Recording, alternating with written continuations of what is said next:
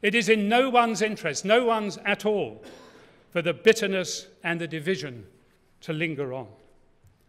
I see only one way to achieve that.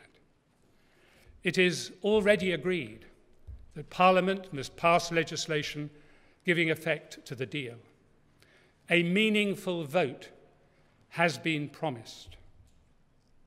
This must be a decisive vote in which Parliament can accept or reject the final outcome, or send the negotiators back to seek improvements, or order a referendum so the public may approve what has been determined. That is what parliamentary sovereignty really means. But to minimise divisions in our country, and between and within the political parties, I believe the government should take a further, very brave and bold decision. I believe they should invite Parliament to accept or reject the final outcome on a free vote. I know the instinct historically of every government is to oppose free votes. But the government should weigh the advantages of having one very carefully. They may find it is in their own interest to do so. There are some very practical reasons in favour of a free vote. Brexit is a unique decision. It will affect the lives of the British nation for generations to come. And if it flops, there will be the most terrible backlash. Leaving Europe is an issue so far-reaching, so permanent, so overarching, that it will have an impact on all our lives, and most especially on the young and their futures.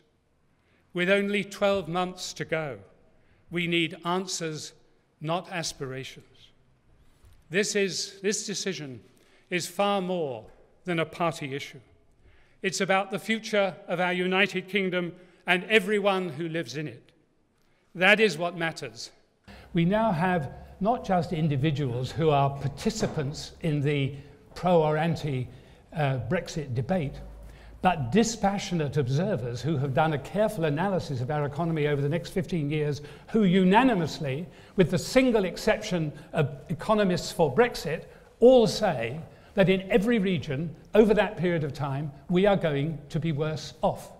So those warnings, nobody can be sure they're forecasts, nobody can be sure they'll be absolutely correct. But even though there is a tendency to disparage experts, I think I'd rather believe Nobel Prize winners and distinguished economists than people who do their sums on the back of an envelope. Personally, I'm rather in favour of experts. I would much rather, if I were going to have a tooth pulled, I'd much rather go to an expert than not.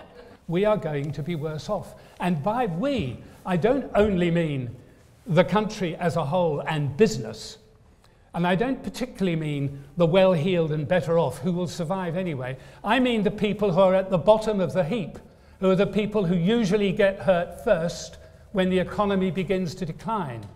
And it's about time we began to look at the reality of what Brexit will mean for those people. If we need a greater equality in our society, and my goodness, we still do, then we need to look at their interests. And rather than just looking at it, we need to turn to policies that would actually prevent them getting worse off and help them become a little better off.